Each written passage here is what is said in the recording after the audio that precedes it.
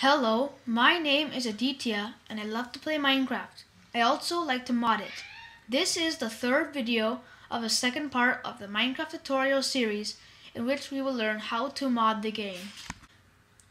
I hope you've enjoyed the series so far, and today we're going to build some more advanced mods. So let's look at the game for some inspiration. This is the world I created in the last video, and you can see it's got a bunch of random stuff here. So I'm going to clear my inventory, and then I like villagers, so let's look at villagers. Got a villager here, and a diamond sword. So here's my random villager. I'm going to kill him now. Why didn't you drop anything, villager? Come on, give me something, you. Give me something. I hate you villagers, just drop something already. Darn. Die. So, you can see that villagers don't drop anything. So now let's take a look at how we make them drop something. The package we have to go to is net.minecraft.entity.passive. Then we open up villager.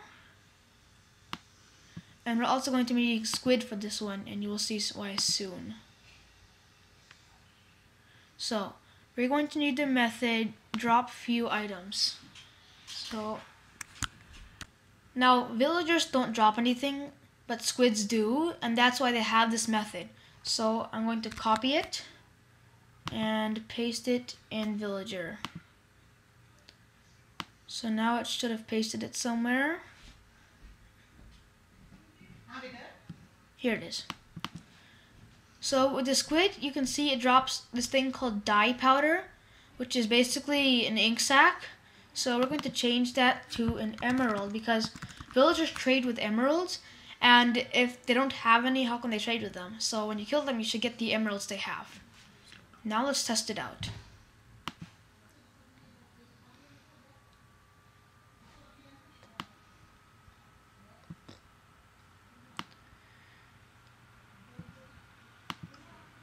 Now we'll go back to this world here, and I'll kill this random villager there. And you can see he dropped some emeralds. If I spawn another villager, he also dropped some emeralds. And another one. So they're all dropping emeralds. Now let's look at something else. One thing I find really annoying is you can't find command blocks anywhere in your inventory. So if I go to search items and I search for command block, it doesn't show me anything. So now let's change that. So I have to go to Eclipse. Then I have to go to net.minecraft.block, and then block command block. And where I am right now, I need to add a new line. This.set creative tab, then parentheses, creative tabs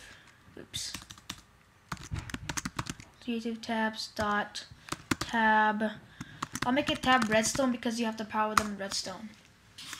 Let me explain what we just did. This is a Java keyword which is reference to this class block command block. What we're doing is we're setting the creative tab to the redstone tab. Now let's take a look at what it did.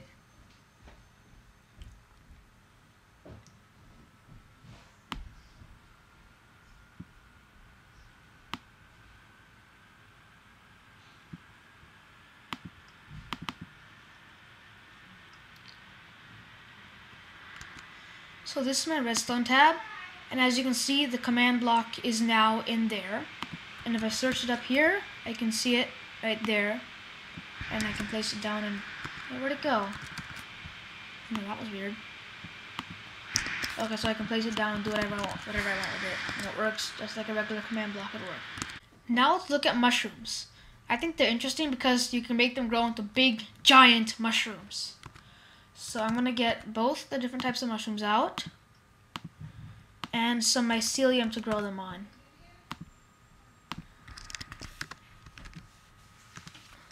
So if I put these two myceliums here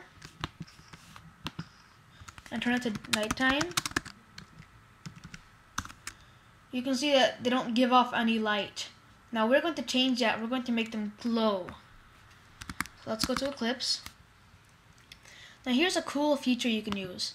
You can go to navigate, then open type, then search for whatever you want. So I'm going to search for block mushroom, which is this. I'm going to double click on it to open it up. Then I'm going to right click on block mushroom to find out where it is used. I go to references, then project, and it's loading it. Then I should double click on this, and it will take me to block mushroom. Here's another cool feature. If you double click on block.java or whatever file you're at, you can expand it to make it easier to read, and you can double click on it again to make it smaller again. You can see that a brown mushroom already has a light value of 1/8 of a full light value. We're going to change that to 1/2 so it's easier to see it. Then we're going to copy this code into brown mushroom. Into red mushroom, not brown mushroom. And then let's try it out.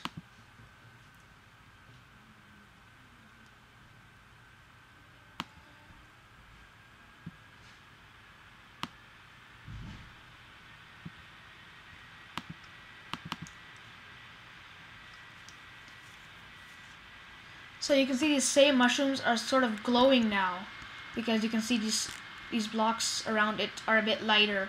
Another way to find that out is I could dig down a bit more. If I make it daytime, it'll be easier to see. So I could keep going for a bit, and you can see it's kind of dark here. And you can see the mushroom is glowing in this little cave I have created.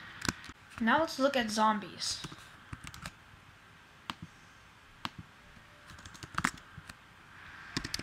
Let's look at what they drop.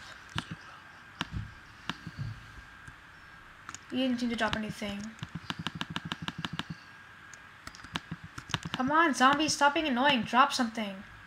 Okay, this one dropped rotten flesh. But that's the only common drop they have, so I want to change that. I'm going to go to Eclipse. And where I want to go, well, first I should minimize this. I'll go to navigate, open type, and search for entity zombie. And I can see entity zombie here, but I'm also here in the package explorer. But if the place you're at here and here don't match, you can click on the sync button, and you will wherever you're here, you'll be in the same place here. I'm also going to need some code from skeleton. So what I'm going to need is drop few items. I'm going to copy that, and I'm going to paste it into zombie. Then I'm going to open it up. I'm going to take out this part because only skeletons we need it, and we don't need it. And you can see that there's an extra bracket here, so I'll delete that. Then I'm going to change this here to rotten flesh. And how it's working here is there are 2 loops, and they'll randomly drop rotten flesh, bones, or maybe even both. Now let's see how that works.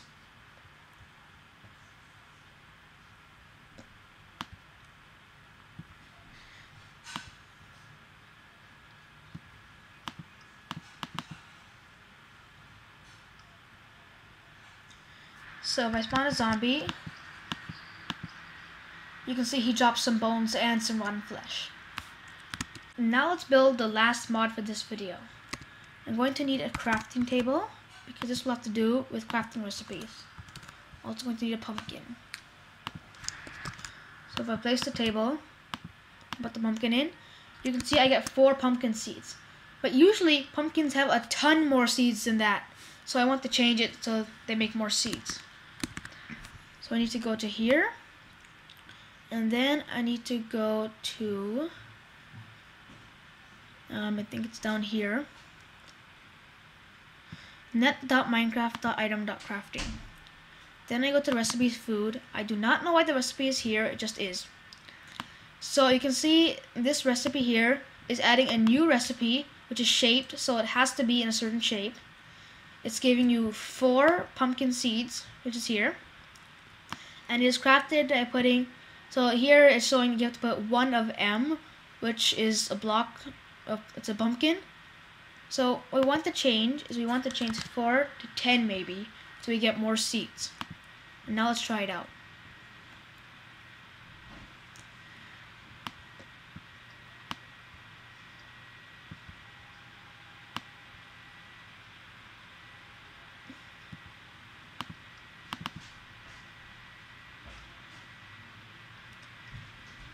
So I don't know why that creeper is there, but I'm gonna take another pumpkin. Hi, random creeper. I put it in here. You can see I get 10 pumpkin seeds instead of 4. Now I want to blow up this creeper because he's so random. I'm gonna put myself into survival. And he doesn't, oh, he's about to blow up. He doesn't want to blow up. Come on, blow up, you. Ah, I hate you. Stupid creeper. Anyways, let's summarize what we did today. We learned how to make slightly more advanced mods, such as villagers drop emeralds, command blocks are now visible in the creative inventory, mushrooms will glow, zombies will sometimes drop bones, and pumpkins give you more pumpkin seeds.